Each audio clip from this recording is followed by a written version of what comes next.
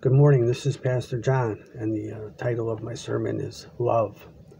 Today I want to tell you a story about a man named Love, a man who came down from heaven over 2,000 years ago for a world that was so full of sin and sorrow, that was so lost, that was so going to hell, and without his precious life, without his precious love, we all would be going straight to hell. Love has always been. Love has been from the beginning of the world. Love was with the Father, and the Father said, "Let us, love, create men in our own image."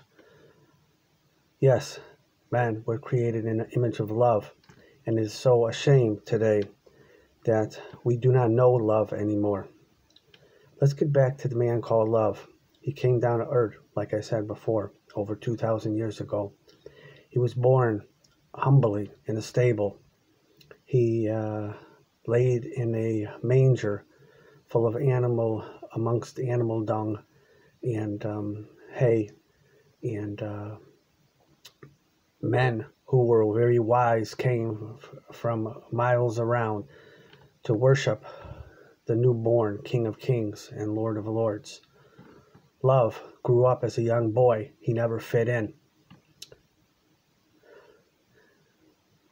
He walked among his peers and was made fun of, even at a young age, because he sought after love.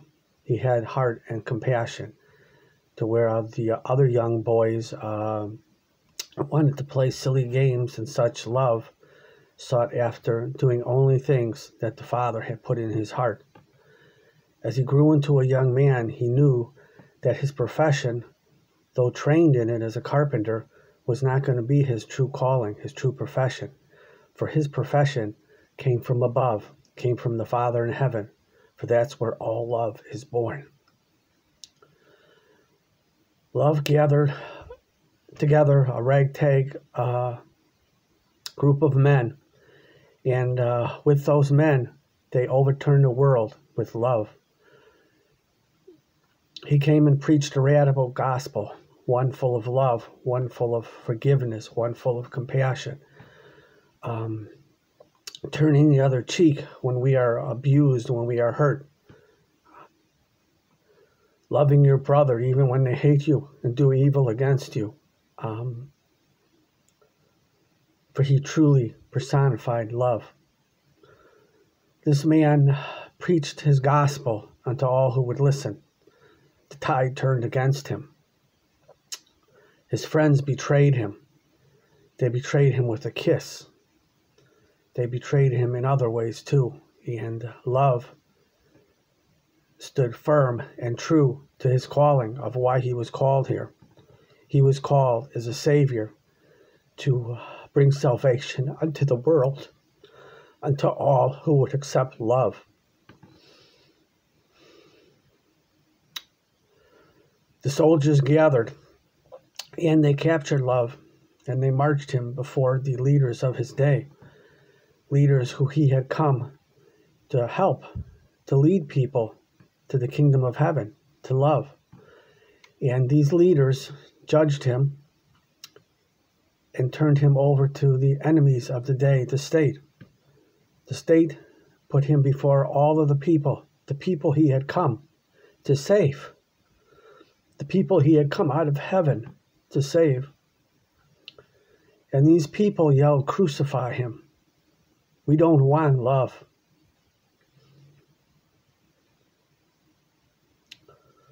Love was given a cross to carry, and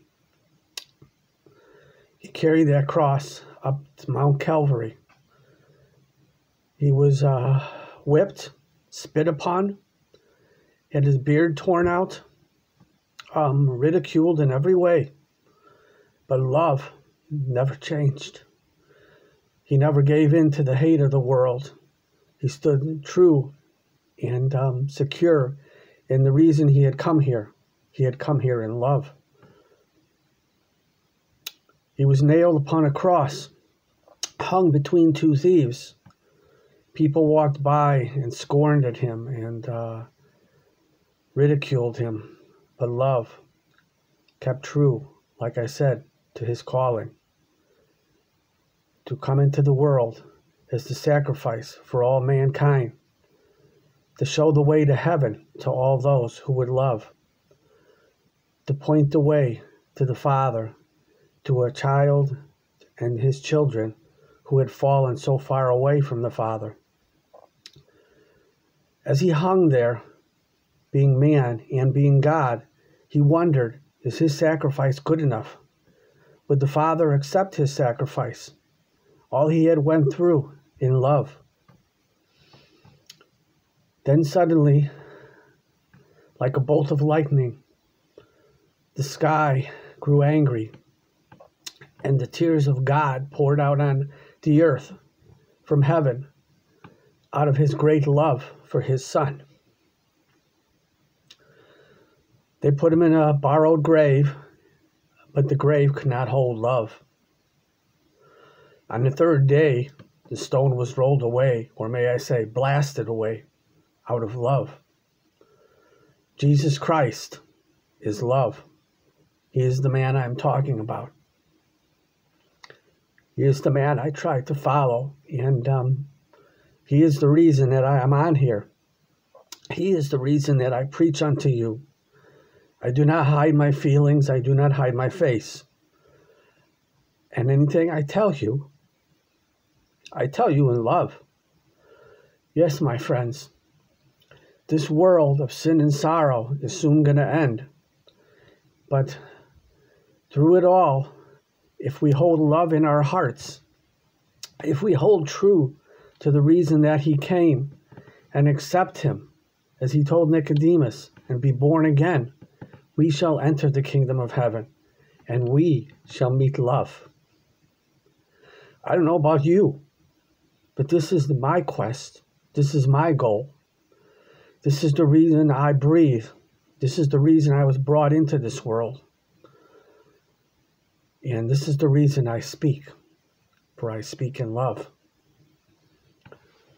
We have a book, the Holy Bible, which shares from page 1 to the end of the book and talks to us about love. It talks to us about a man named Jesus Christ, who I label and call love. In closing, I just want to say that if you do not accept love, if you do not accept Jesus Christ as your Savior, as your Lord, you're going straight to hell. It's simple and true. God so loved the world that he sent love, his only begotten Son, into this world, that whosoever lives and believes in him and accepts him shall not perish, but have everlasting life. For God so loved the world that he sent his Son. And his Son is the only way to heaven. You may have people preaching to you that there's other ways, but there's only one way to heaven, and that is through love. Love personified through Jesus Christ. Love personified through Jesus Christ. Amen, my friend. Amen. My prayer for you today in closing is that you realize how close we are to the end. You look around yourself and see everything that's going on out there and realize that we have to put away all the hate that is being produced, all the hate out there that is in power, as Jesus Christ did, as he stood before this hateful power. He opened up his arms and spread them and gave them love. We too must do this. We must preach the truth, but we must preach it in love. What else could I say about my love, my Jesus Christ, my Savior? The reason I draw breath, yes, and the reason I shall be going home soon, because this old world doesn't got much longer, and I've like Paul, I fought the good fight. I've ran the race, and now I look forward to my crown. Do you? Do you want to do the same? Are you running your race? If you are, I hope you're running it in love. Think about that. Until next time, this is Pastor John checking out, saying, peace, love, and joy. He gave to me, and I give unto you. I hold no punches. I tell it like it is. And I tell it out like it is out of love. I hope to see you soon in heaven or on earth. But more likely I'll see you in heaven because we're so close to the end. Check you out later. Keep your eyes on your Creator.